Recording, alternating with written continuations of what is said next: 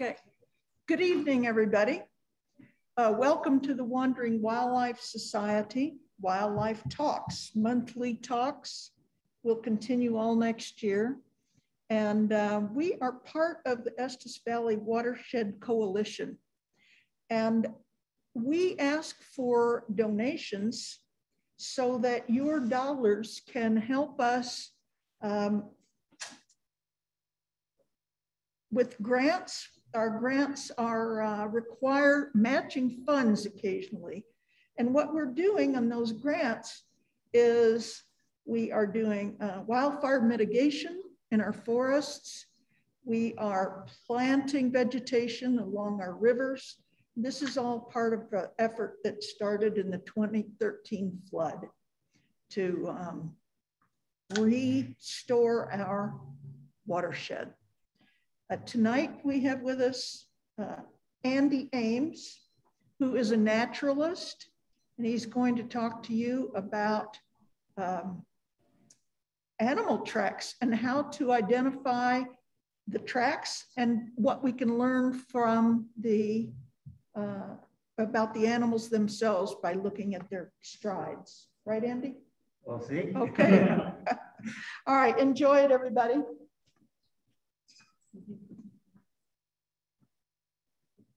Yeah. All right. Camera up.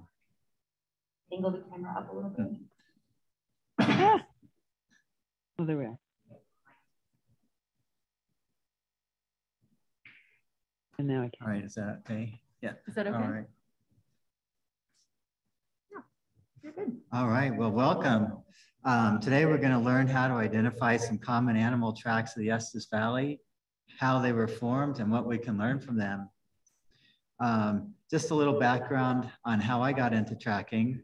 I've had a lifelong passion for nature and wildlife, but once I moved to Colorado in 1984 and started trail running, it became easy to be immersed in nature on a daily basis.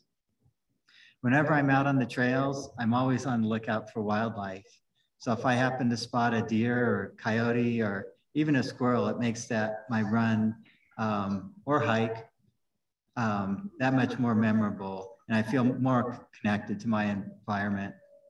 Often these encounters are just a fleeting glimpse. So I would learn more about the animal when I got home to get better acquainted with it. As exciting as it is to encounter or spot wildlife, however, I often wonder what they're doing the rest of their time and what might be going on in this place when I'm not there. After all, whether I'm running or hiking, or anyone for that matter who's running or hiking, you're only in one place for a very short time.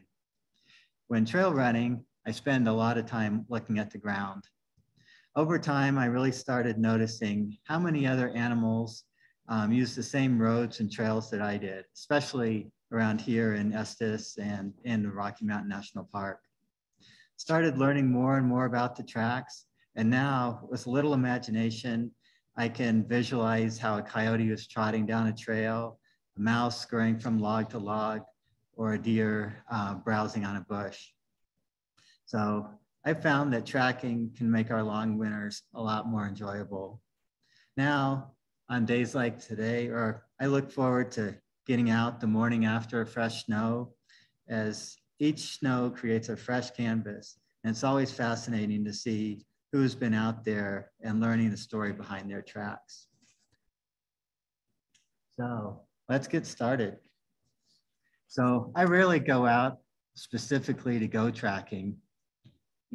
I encounter, usually I just incorporate it into my runs and walks. But the morning after snow, I'll always just look out the window, look at our driveway, and see if there's any tracks right outside. So a few things, that's just part of being aware of your surroundings. So you just never know what you're gonna see out there. So one thing you might wanna wonder about is just where to go for tracking. And in the Estes Valley, we are just so lucky that we are surrounded and immersed in wildlife habitat. Just right out your door, around every house, there's probably going to be rabbits, mice, deer, elk frequent our neighborhoods wherever you are in town. And a lot of those prey animals attract coyotes, bobcats, mountain lions, other animals that could be anywhere in town. So when to go? I like to go out first thing in the morning. That way the tracks are a little easier to spot. You get the low angle of the sun, gives a little shadow into the tracks. And also you want to get out before the tracks start to melt out, the roads are cleared, or tracks are obscured by other people's tracks or other things. So what to bring? I usually don't really bring much special. I'll often run with my camera. I've just got a small camera that I take with me, but a phone may do also. And then you may also, some people for tracking may consider taking like a small tape measure, or just something to use for scale on the track. I usually like to travel really light, so I'll just use my hand or my foot as for scale. And if needed, I can measure that when I get home. But you always want to look around. You never know what you're going to see out there. But most importantly is just to, if you do spot wildlife, be careful not to disturb it. If you're following tracks, always keep a look ahead, just because sometimes you can get kind of focused on the tracks on the ground and may come up and end up chasing that animal while you're instead of just following your tracks, you may end up actually moving it beyond where it likes to be. So when you're out there, you may not be able to really identify every single track, because you can see these are all mountain lion tracks here, and every one looks very different.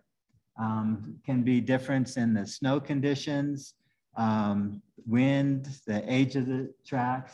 A lot of them will turn to ice over time. You can see the one on the far right, or a couple ones on the far right. The wind has blown all the snow away from the track. Also consider when you're looking at a track, if you have a hard packed snow, like in the lower left-hand corner, the track is going to be pretty shallow and will give a little smaller impression to the track. And then of course, the opposite is also true. If the snow is really deep or soft, the track will look a lot larger. And also over time, as the track melts out, the track will get larger too. So let's look at how a track is actually made. So a track is a reflection of the animal's anatomy. So there are three basic types of track. The plantigrade, so that's like a human foot, where the whole foot connects to the ground. Digitigrade, where it's just the ball of the foot. So if you imagine standing on your tiptoes, that's you're just standing on the ball of your foot and balancing with your toes. And then the unguligrades, which would be the hoofed animals, are just standing basically on your fingertips. So if you just imagine that hoof is essentially your fingernail or your toenail, and then it's standing on also the pad of it, which would be essentially your fingerprint or toe print. So a foot is composed of three basic elements. I kind of show, we're all familiar with what a human foot looks like. So this is comparing a lot of the same elements on a deer leg. So the digits would be the toes or fingers. You can see it, as you can see in this picture. And this is the rear leg of a deer. the metacarpals and metatarsals would be the foot bones. You can see that would be the bone between the toes and the heels. And then the carpals or tarsals would be equivalent. The tarsal would be equivalent to the heel of the foot. Carpals, you may think of carpal tunnel. That's a part of your hand.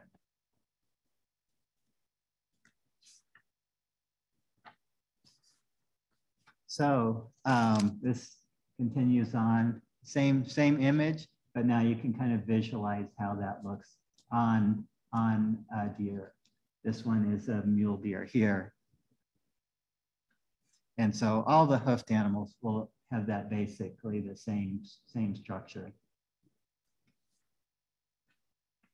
Then we also have the digitigrades. So those are dogs and cats, and it also includes birds. So I'm not doing bird tracks in this presentation, but you can kind of imagine how those are formed also. So in this portion here, you can compare different parts of the anatomy of comparing it to like a human anatomy. So the heel would be well above the what's leaving a track on the bobcat on the left, and then on the coyote on the right, you can see where that heel would be, and then how it flexes the wrist on the front.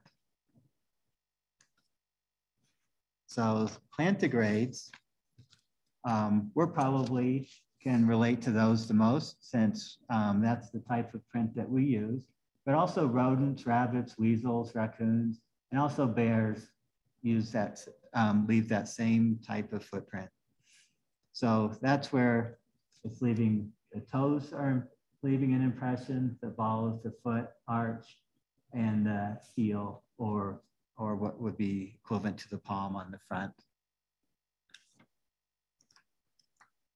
So you can also identify the families by counting the toes. So the unguligrades, which would be the deer, are going to have those 2 toes. Sometimes you'll also see the dew claws, which are former toes or evolutionary remnant. Those kind of show up in, will be at the behind on the back side of the foot, and may or may not show up in the track, but they do serve a purpose still. And then you've got the digitigrades, which include the dogs and cats, as we mentioned before, and then the plantigrades. So the plantigrades are going to be the slowest of the animals, and the unguligrades will be the fastest. But you can also, from that anatomy, tell a lot about the abilities of an animal. So the hooves on an animal basically are great at supporting the animal. They're very durable and are very efficient in running fast and covering great distances, as well as standing up for long periods of time. But they do have limitations. So if you going to the digitigrades, they're a little bit more versatile. The dogs, they have the claws, which add traction, and which is great for speed and mobility. And also they're able to like pin things down, which they'll use for like holding a bone in place, or catching, like pinning a bull if it pounces on a bull. The cats can use their paws, are also used in that same way, but they also protect their paws, because the claw is very important on their hunting, for hunting. So that is what they use to actually grasp the prey when they catch it.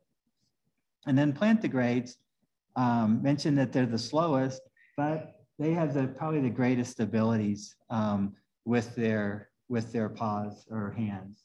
So they can actually grasp and manipulate items. So here's just comparing just a brief overview of those hoofed animals. Got the mule deer, elk, moose. Sometimes they are a little bit hard to tell apart. There is some overlap you can see in terms of size. The smaller, large deer and a small elk or a small moose may be similar in terms of size, but the shape will be a little bit different.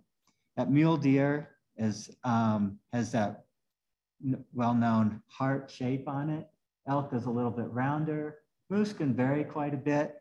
One animal that I didn't include in here, because they're a little rare, much more rare to see their tracks, is for bighorn sheep. But they're going to be a similar size to the deer, like 2 to 4 inches, but a little bit blockier and straighter on the sides than the mule deer. On the looking in this picture, the ungus would be the outside of the hoof. So that would be the equivalent to your fingernail or toenail. So a little closer look at the mule deer. It's got that heart shape, which we can see in that center picture. Just shows how much we love the mule deer around here, or I always love watching them. And then that pointy tip indicates the direction of travel. So this one would be traveling down the screen, the one in the middle. The one on the upper left would be going up, and then the one on the lower left would be going toward the right. So, yeah, and then like most other animals, the front track is going to be larger than the rear track. The front end of an animal is carrying more weight. You know, it's got the neck and the head on the front end. So needs to have a little bit more surface area to support that weight. Some other signs that you may see from mule deer is that foot drag in deeper snow. So you'll get like these 2 parallel lines that you can see in that upper level or upper photo. Eating snow is kind of little munchy image with the next to the deer tracks on the lower left. And then bed sites, usually under trees because they get a little more protection. Under trees stays a little bit warmer. And then usually the snow is a little bit shallower also.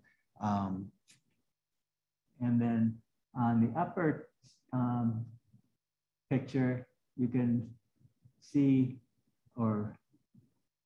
yeah, it's kind of a good image to see that deer are browsers. So browsers mean that they just spend a short time feeding on one plant at a time.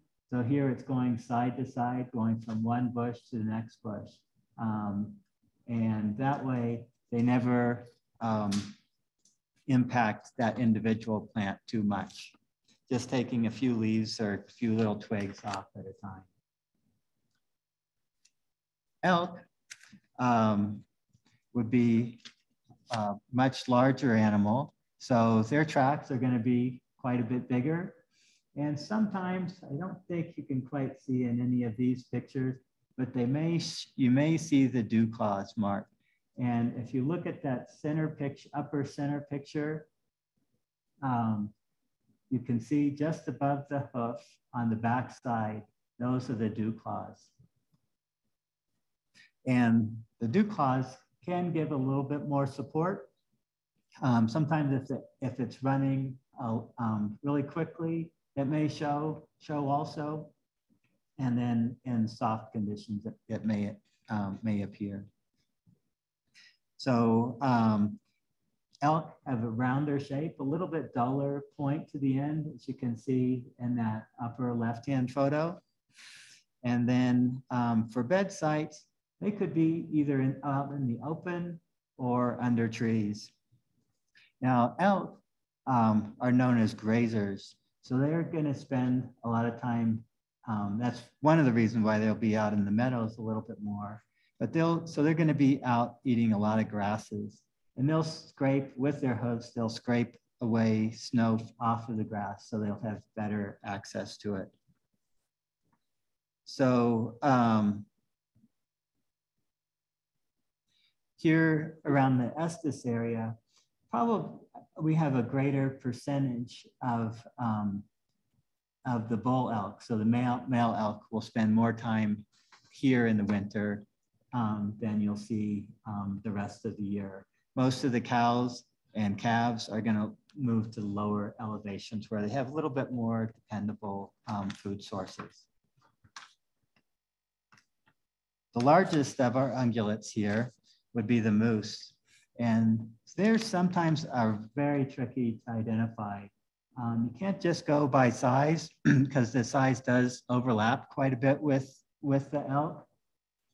But the dew claws are going to show a little bit more often.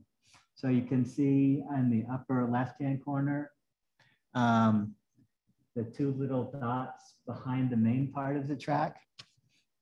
Those would be the dew claws. And then in the lower, the center picture, just below the moose scat, you can see the two little circles behind at the back side of the track. Those are also the dew claws. Now you can see how different the tracks can look in that center picture on the left. They're a little bit splayed, a little bit offset, because moose have pretty flexible feet. And so that allows them to really maneuver through deep snow, soft conditions like you would find in a lake or boggy areas. And one other way sometimes you can use to differentiate moose from elk tracks is that their trails tend to meander quite a bit. They're browsers as opposed to the grazers that the elk are. So they'll go from tree to tree, bush to bush, and spend a little time feeding on those plants. They're also very adept at moving through deep snow, over logs, over very difficult terrain that you normally wouldn't find elk in. And one other, I think, I forget if I mentioned it or not, but on the upper right-hand photo, you can see how prominent those dew claws are on this animal. They're much lower than on the elk, and the hooves are quite a bit shorter, also lower. Now, moose also spend a lot of time bedded down in the winter. They have very little nutrition in the food that they're eating, so they're just biding their time through the winter and just conserve as much energy as possible. So often they may be bedded down under willows or not willows so much in the winter time, but under fir trees where they're just very well protected. The next group of animals we'll look at is dogs and cats. So these are, since they're both have the similar shape of the pad, track, they're pretty easily confused. And as you saw in that earlier photo, the individual tracks can vary greatly from one to another. But in general, the cats are going to have a much rounder shape, as you can see on the photo number 3. And then they'll also be asymmetrical. So you can see on photo number 1 and 3, how they each have a leading toe. If you look at those two center toes toward the front, one is offset from or ahead of the other one.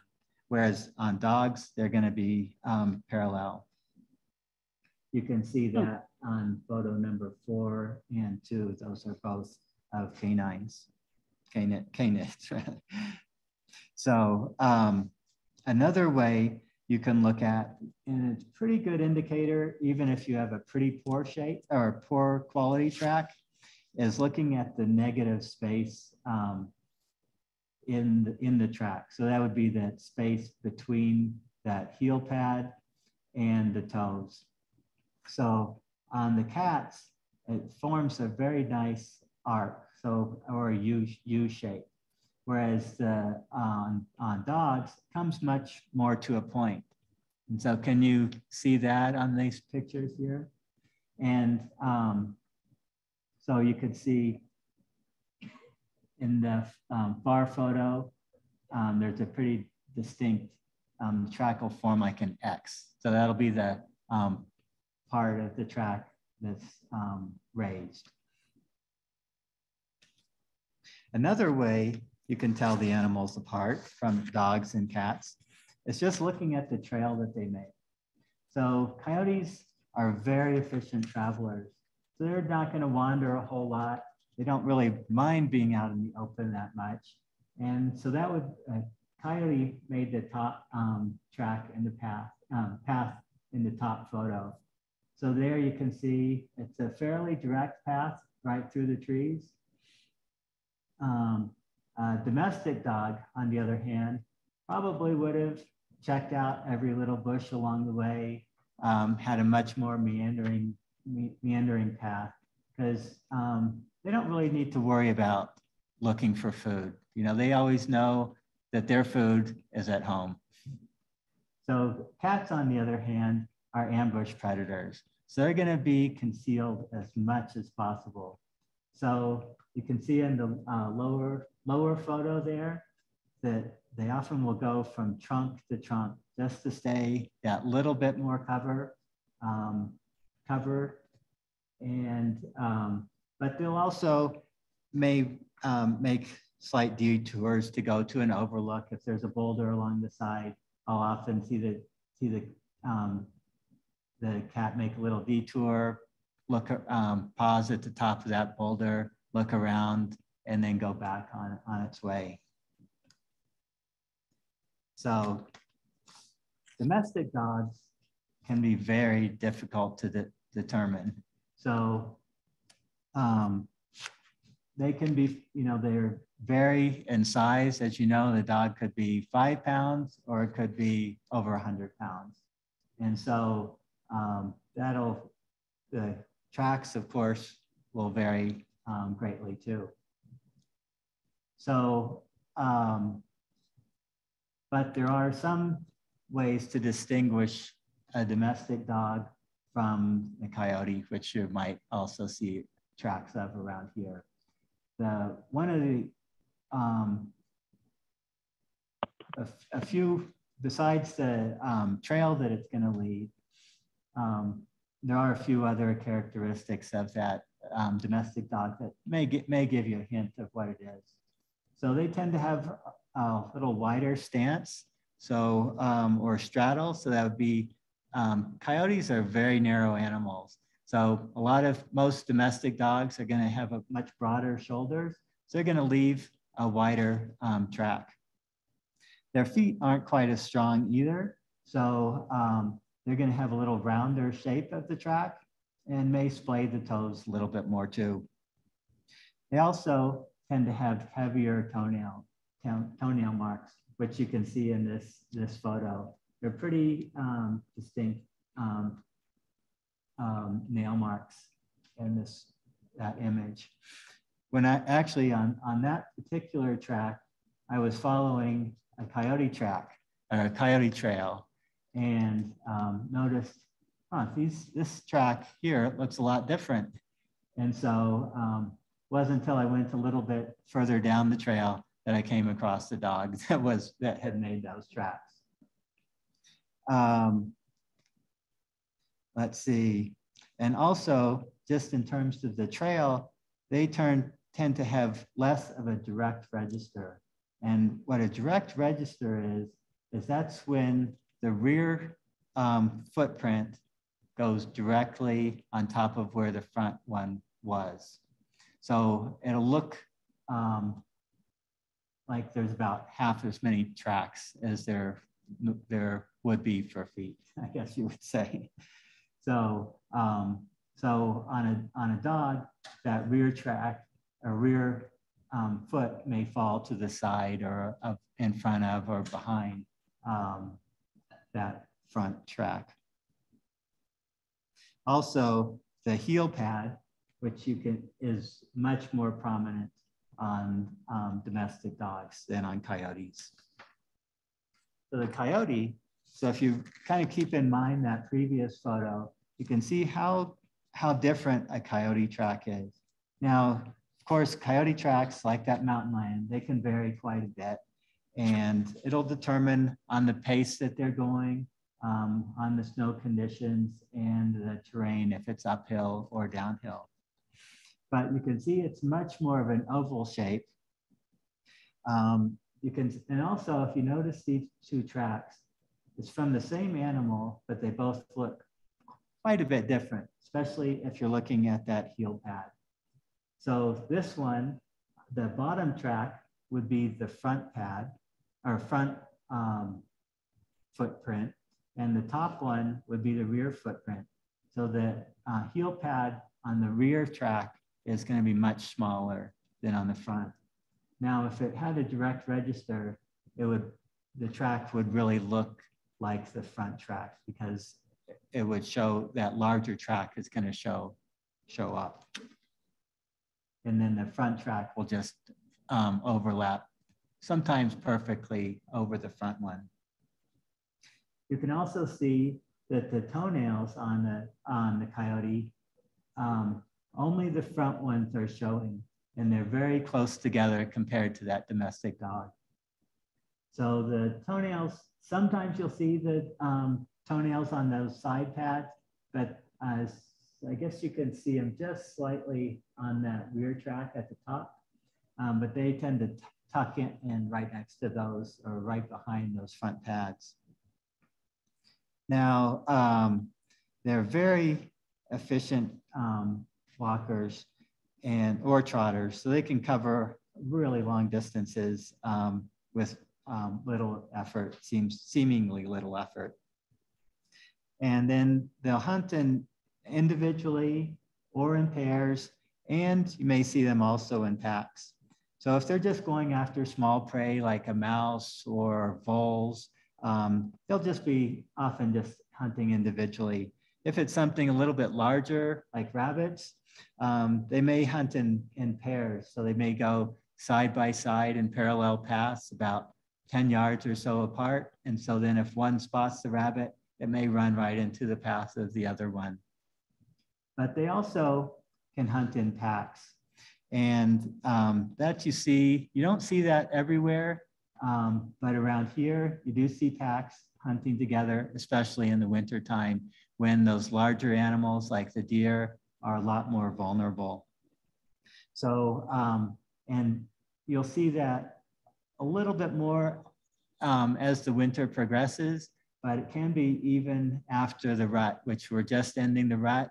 And those, especially the bucks are really tired. They've lost a lot of weight, spent a lot of energy, and just are not, many of them, as I've noticed, are limping by the end of the rut. And so they're just not able to elude predators like a coyote. So a lot of tracks, if you just look at one track, you can sometimes identify an animal, but if you follow the tracks, you may see that they actually can tell a story. So in this upper left-hand photo number 1 here, I was following just a couple coyote tracks, and then all of a sudden, eventually, I came into this, and it was like, what in the world happened here? And it turns out it was like a coyote playground. So you can see where the coyotes had been rolling. Just for the view here, you can see like these spots right in this area. And then also you can see other places where coyotes have been running away from this spot, sometimes running in pairs. In photo number 2, you can see how they were, there was a lot of slipping. Like you can see how the tracks on the left were all sliding out.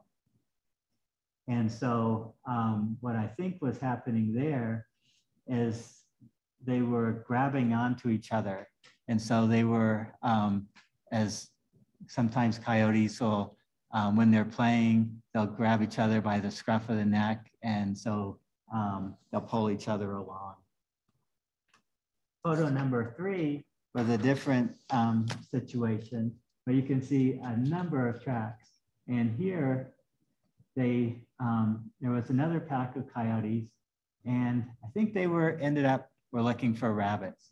And so they came to a culvert. There was probably a rabbit underneath the culvert, and they were going side to side, trying to figure out how to get that rabbit out of the culvert. I think they ended up being unsuccessful and went off and hunted other rabbits somewhere else. And then in the lower right-hand photo, let's see. I think we need, can we get some light in? Oh, okay. Yeah. Let's see. Let me check here. But well, in that photo, we can get a little bit of an example of that double register. And so you can see here where okay, might work. You see, excuse me here. So in that lower photo, you can see that there was a number of coyotes, and you can see also how they use each other's tracks. Initially, on the right-hand side, there was 2 coyotes following the same path. Then one moved over, joined the other one's tracks, and then eventually they all formed one line. And so sometimes it can be very difficult to tell how many coyotes you're actually following when you see a set of coyote tracks. And you may have to follow it for a little while until one or a couple of them may separate.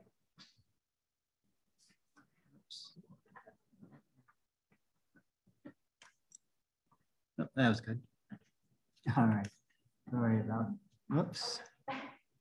1 second here. No? Okay, we're getting closer. All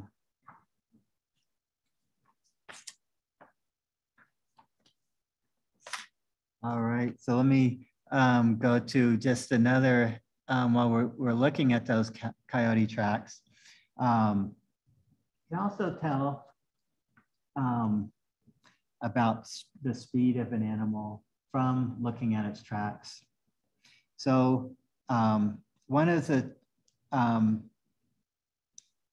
ways to look or that's a good indicator of the tracks is just the speed distance between the tracks. You know, if you're running along, the faster you're going, the longer your stride is going to be. So there's going to be a greater distance between the tracks. Here, the tracks on the left, the coyote was in a gallop, and so it forms little groupings of tracks.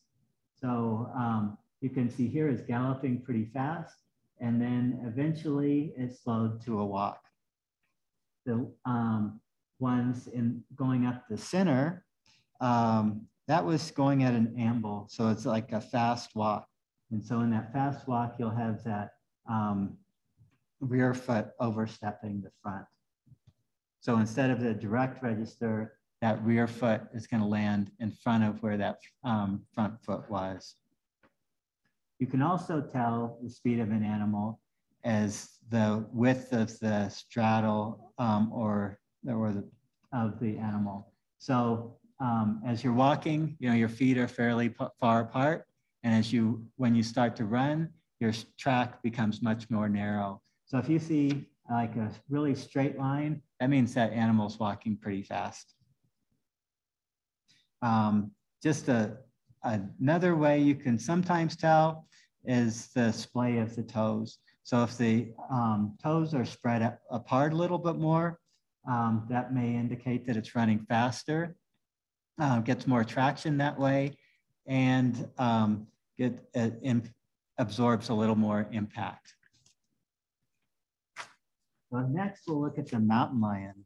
So that's got to be one of the most exciting tracks that you'll find around here. And amazingly, they're pretty common to find, especially if you're up on the hillsides, but they also come down into the valleys quite a bit too, because mountain lions, their primary prey is deer. And in the wintertime, we have a lot of deer in town and in the valleys. So that mountain lion can have that round shape, asymmetrical pads. If you look at those front pads, and actually the back heel pad is also asymmetrical. You can kind of see it's at an angle. So another way to look at the pace of an animal is to look where that rear foot falls compared to the front. So the slower or faster it's going, that rear footprint will be in front of the back one, or the rear foot will be in front of where the front foot was. So if you imagine going down a hill, your stride's going to be a little bit longer. If you're going uphill, that back foot will fall behind the front foot. So as you know, going uphill, you tend to take much shorter strides.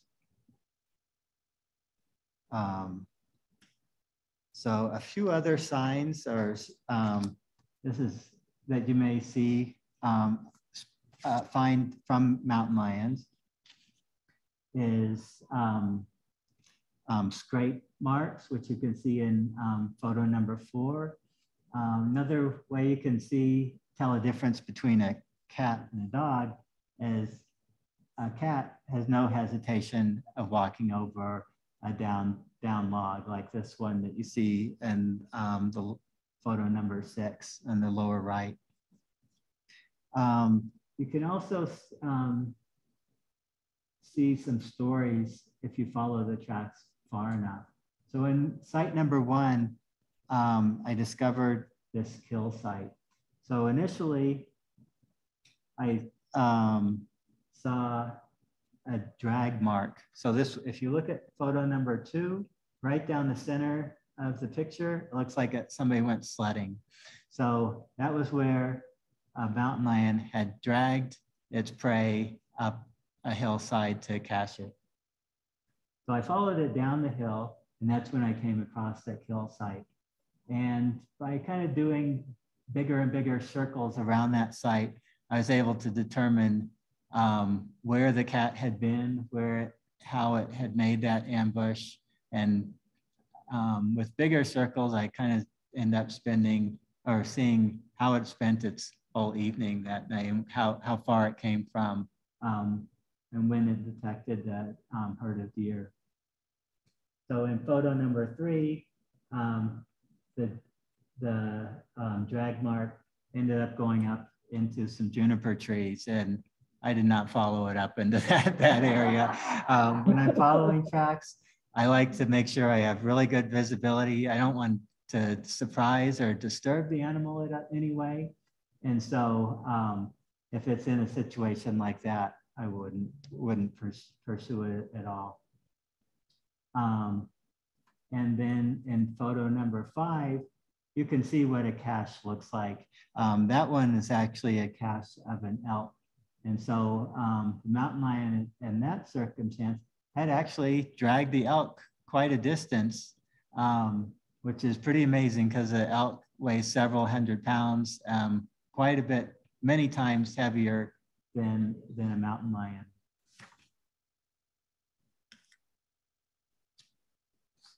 This is another story behind the tracks.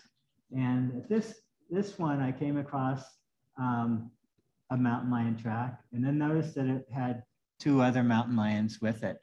So this was a mother who was taking its kittens to a cache site.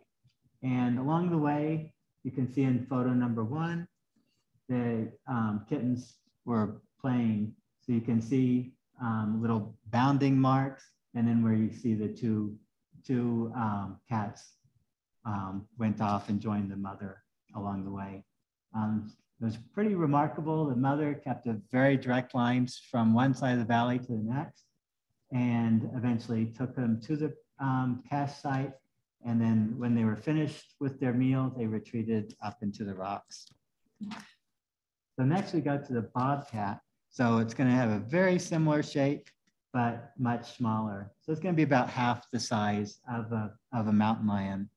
Now there's going to be a little bit of overlap between a mountain lion cub and a large bobcat, but you're going to find them in very different circumstances. So the small mountain lion is just it's most likely could be with its mother, and whereas a bobcat could be seen, would be solo. So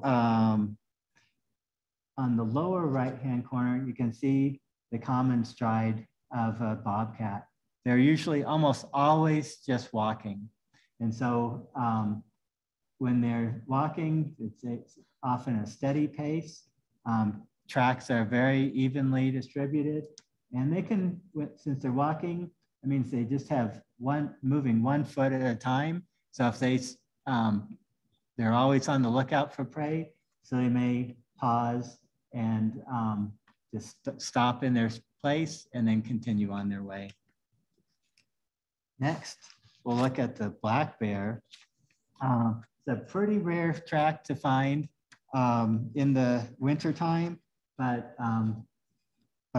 this past winter, I did actually find a bear that had gone out in February. They're very human-like tracks, especially the rear track is a long shape like a human. And their walking pattern, their normal walking pattern is the rear foot overstepping the front. And sometimes if those 2 tracks are really close together, it can look like one long footprint. And so just yesterday, someone was asking me about what a Bigfoot track looks like, and so, or Sasquatch. So most likely that was a track of a bear. So the one kind of really interesting aspect, I think, of the bear tracks is they're almost like a backwards or reversed human track. So they have the big toe on the outside rather than the inside like human would. You can also see in that upper right-hand photo that their tracks can look very much like a pattern of a person walking. So in the winter, they'll often have a direct register of tracks so that rear foot will fall right on top of where the front foot was. So that's what you're seeing on that upper right-hand photo. Now, another common tracks that you'll see around here are rabbits. We mostly have mountain cottontails, also known as the Nuttall's cottontail. And rabbits have a very distinctive track pattern with those, the 2 front feet will land, and then the back feet, which are the longer feet here, will land in front of where the front feet were. So those you'll also, sometimes you'll be able to see the pad prints, but rabbits have hair covering their bottom of their feet, so often you won't be able to see much. Snowshoe hares, if you're up in the little higher elevations, they're pretty common to see. And it's really remarkable how common they are to see, given that you almost never see the hares themselves. They're mostly nocturnal, and they're well camouflaged and spend a lot of time undercover. As their name implies, they have very large feet, so they spread their toes out, and that gives them extra flotation in soft snow. On that center photo, you can see what they're feeding on most of the winter, which is pine needles. The next photo animal we'll look at is the long-tailed weasel. They're pretty fun animals to watch. They're very curious, so they leave a very erratic trail pattern. They're just looking for prey everywhere. And so they're bounding along, looking under, from bush to bush, under every log. They'll also travel inside other animals' burrows and in through their tunnels. And one of probably the most distinctive trail pattern is when they make a short bound. And that's kind of as a dumbbell shape, which is, you can see in photo number 3. A little story or what you can learn from the long-tailed weasel. In this photo, you can see one of their main prey items, which is mice. And so in the photo number 1, you can see a mouse track to the right and then the weasel track on the left. And you can actually see that dumbbell shaped track is that long track on the left-hand side. On the right-hand picture, you can see how a weasel ran out from the bush. And then if you look at that path on the right, there's a little line that is on the right-hand side of that track. That's where it had caught a mouse and was taking it back to a safe place to consume it. And so speaking of mice, they're also a pretty common track to find. Sometimes they'll leave a tail mark. Sometimes they'll just leave that, you'll just see that little bounding pattern. They're pretty consistent. They can travel pretty long distances, and you'll see those bound marks are often pretty evenly distributed. It's really risky for them to be out in the open, so they're often just going from bush to bush. Although in photo number 2, you can see it was like, this was actually right down the center of a trail that I often go on. And it was like, for this particular day, it was like a mouse highway. You can see that little zipper-like line where a mouse was traveling or several mice were traveling. And every once in a while, one would take a little off-ramp to one of the bushes. Another animal that looks very similar to a mouse is a vole. And voles, I'd say, maybe aren't quite as adventurous as mice. They tend to travel on the same path over and over. And so they'll wear a path like between 2 bushes. You'll see like a path through the grass, can actually wear right into the ground. In the wintertime, those paths will be covered by snow. And depending on the depth of the snow, you may see the tunnel that they're making. So you can see that in the upper photo. And then the larger tracks you see are of a coyote that just happened to pass over that path. Sometimes when they are out in the open, it seems like they get a little lost. And so I'm not really sure why that is, if it's looking for food. And like in this case, it was on a road. Not sure if they're looking for little seeds or something, but the tracks can form pretty interesting shapes or patterns. Next one we'll look at is the pine squirrel. So they'll have similar pattern to the mouse. You'll often find them going log to log or tree to tree in that hopping pattern. Then that's where they're nesting, and they also spend a lot of their traveling is through the canopy of trees. So they're not always moving on the ground, but they do need to go to the ground because they cache pine cones and food for the winter time on the ground.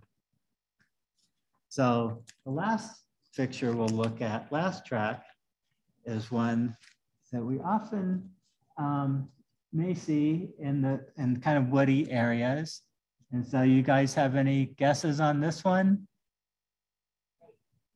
Looks like it's got a lot of feet, but this is one we often see on windy days. So it's a ponderosa pine cone. So that's always, they're actually pretty fun little path tracks to find. And so of course, if you're looking at a pine cone from a Douglas fir or other cones, they'll also have that same type of look. So I use a lot of different references when I'm learning about tracks. These are just a few that are from my bookcase. Each one has its pluses and minuses. Sometimes you have to be really careful because tracks, since they do vary a lot, and then some tracks are just not very accurate, and there's you find some editing errors also. And you can especially find that to be the case if you're looking for information on the internet, just Googling. Often tracks will be misidentified. So that's what I've got for this evening. If you have any questions, I'd be happy to answer them.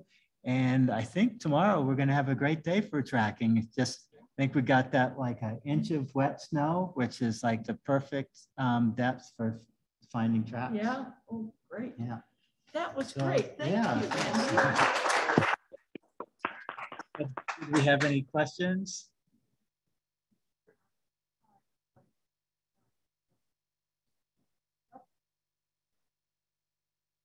Okay. Nothing? All right. Well, great. I hope you all enjoyed that and hopefully learned a little bit. One thing, yeah, I just love when you, yeah. Okay. What is the most unique track you found besides the pine cone? Oh, the most unique track. That is a good one. I'll have to think. Maybe, I know one time, I think last year, I found a track of a pine marten, and it just had me stumped for quite a while to figure out what it had, because it has a very different shape. It's kind of like an angled, leaves an angled print, and then has a different shape on its heel pad too. So that one was pretty neat. But probably my favorite tracks are always finding mountain lion tracks, because they're just really interesting, and of course always exciting whenever you spot one, because you see tracks out there a lot and you just never see the animal itself. Well, and when the snow melts, they get bigger and bigger. Yeah, yeah, exactly. Yeah. So and if it's like soft conditions or like conditions like tomorrow, where it's kind of a wet snow, tracks will look pretty big. Yeah. And maybe bigger than the footprint actually is. Right. Yeah. Well, that was great. Thank you everybody for coming and for getting on the Zoom call with us. Our January meeting is on January 13th, and that will be our local ornithologist, Scott Rashid, who's going to talk about his project over during the fall months of banding owls. Look for that, banding owls. All right, well, thank you again. All right. And I brought some of the resources if anyone wants to just take a look at the books too. Oh, good, thank you.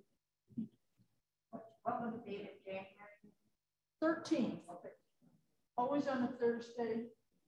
And I don't know whether he's going to choose meat or meat.